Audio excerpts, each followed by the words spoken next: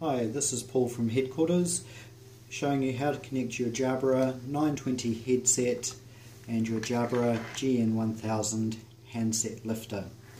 Out of the box, the GN1000 will just have the curly cord pre-attached, which plugs into the back of your Jabra 920 headset into the red port which says AUX.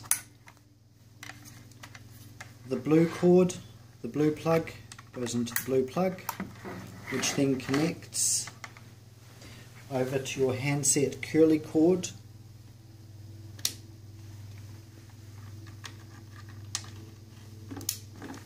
which then in return to the white port on the back of the Jabra headset.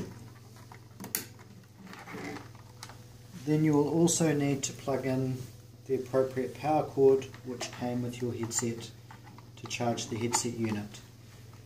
To lift the headset off, you'll see the lifter activates and returns.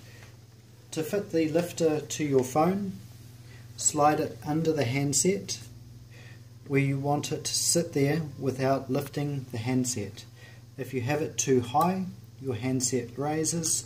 If you have it too low, your handset is off hook. You'll see on the back of the lifter is two pieces of double-sided tape. Peel those off, place in position.